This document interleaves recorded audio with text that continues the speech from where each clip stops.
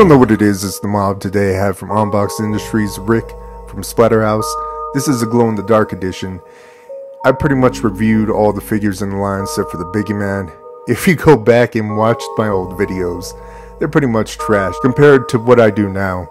And that's what I'm trying to do, is I'm trying to elevate and not do everything the same. Everyone does the same thing where you can see the hands and they're doing the review or they're in a booth. I'm just trying to avoid that now. Maybe I'll incorporate it here and now then because it's necessary. You have to mess with articulation and whatnot. I got a new mic as well, and what I'm going to do is edit the video and watch the video and do the commentary, what I'm currently doing right now. To get back to the figure, it's sculpted by Retroband. It's a classic sculpt. I just love this figure. No slight to Zectron or Retroband, but I wish they would do more sculpts with the original sculptor like they did with Hal Chaos. That would be amazing. They need to do another Dead Man.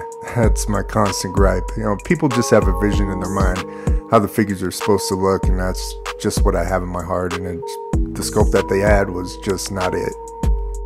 If I have any gripes at all, it's the way that they painted the bottom of the pants. You could see by the shoulders and the arms, they painted it perfect, but for whatever reason they didn't paint it perfect by the pants. It kind of it does bother me. It does. And here's a shot of the glow in the dark. I was outside during the day doing the shots. I bring it inside the house, and in broad daylight it was still shining, even in a little bit of dim light, and outside it's just very bright. I wanted to just show a little bit of contrast with some light and in the dark. It's pretty nice. Here they are side by side with the new Splatterhouse 2 Rick. I can't say which one I like better.